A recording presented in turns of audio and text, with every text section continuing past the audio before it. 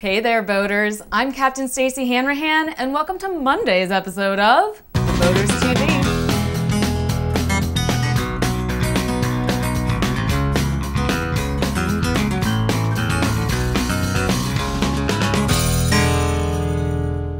First up, our Captain's Caption photo was provided by Bill Schneiden.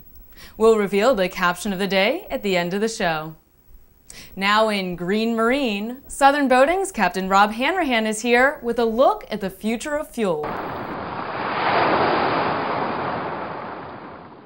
Hey Captain Stacy, in this month's engine room we have a story of a man who just wouldn't give up, Pete Bethune. This New Zealander's dream started on a sleepless night when an idea suddenly struck that eventually took him around the world in one of the most radical boats ever designed, called Earth Race. And just to keep things interesting and focused on his drive to reduce the carbon threat to the planet, Bethune did it with Cummins Mercruiser 100% biodiesel capable engines. The Earth Race Trimaran is a magnificent display of modern design. Its long, narrow hull and twin sponsons actually pierce through waves rather than ride on top of them.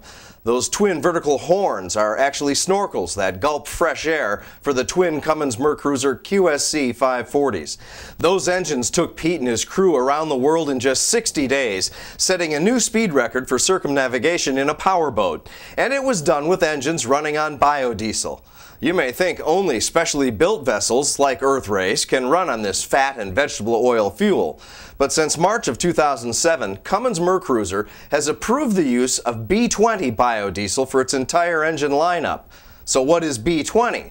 Well, it's a blend of 20% biodiesel and 80% petroleum.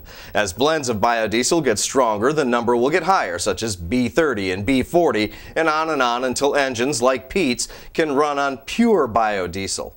Currently, Cummins is the only manufacturer offering engines that can utilize B20.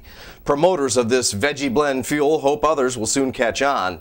B20 can be made from 350 different products, including coconut, sunflower seeds, animal fat. In fact, even Pete, as thin as he is, had liposuction to prove that fuel can be made from so many other different sources than fossil fuel. He literally put the fat of his own back into the tank, and the engine ran. Pete raced around the world to draw attention to the race to sustain the planet, in which he believes biodiesel is a critical component. He's taken his ship and his crew on a world tour to spread the message. For more information, including details on how Cummins is leading the way in the conversion to biodiesel, read my entire engine room article in the October issue of Southern Boating magazine, or register for our virtual magazine at www.southernboating.com. Captain Stacy, back to you. Thanks, Rob. Next in Did You Know, the Navy's newest sailor is a robot. Earlier this month, the Navy showed off its latest enemy hunting craft in San Diego Bay. It's an unmanned boat designed to detect hostile submarines, especially in shallow waters. These robo-boats are called unmanned surface vehicles, and they're remotely controlled by sailors on warships at a safe distance from the action. Each USV is equipped with high-tech electronics, sonar, and photographic gear. The first one built, a 39-footer capable of traveling up to 35 knots in rough water, costs nearly $200 million. Future USVs are expected to cost a mere $46 million per boat. And it's a good thing the price is expected to drop, because the Navy plans to have 32 unmanned boats to help them detect rogue subs. If all goes well with sea trials, the first deployments, probably to the Persian Gulf, will happen in 2011. Next, we'll see what's making waves in nautical news. On October 17th, the long-awaited movie Morning Light will finally hit the theaters. Morning Light is a Disney documentary that followed a group of young sailors as they trained for and competed in the 44th Trans-Pacific Yacht Race. The movie highlights the youthful crew's journey from recruitment to the end of the race. 15 sailors were chosen from more than 500 applicants. The lucky ones picked endured 6 months of strenuous training before their 2,300-mile voyage aboard a high-performance 52-foot sloop.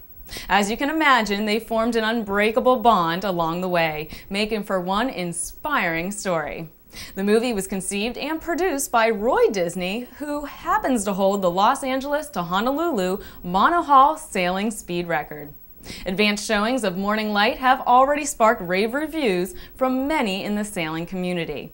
For more information and to watch the entire trailer, go to www.disney.com/morninglight. And now it's time to announce this week's poll. Here we go. Since biofuel is so new to the recreational boating world, I'm wondering, would you be afraid to put B20 in your boat's tank even if the engine manufacturer said it was okay? Yes, I wouldn't do it. No, I'm sure it's fine. A little, you try it first. To vote, simply go to www.theboaters.com. And finally today, the captain's caption of the day is, "Proof all women harp all the time." Submitted by David. What?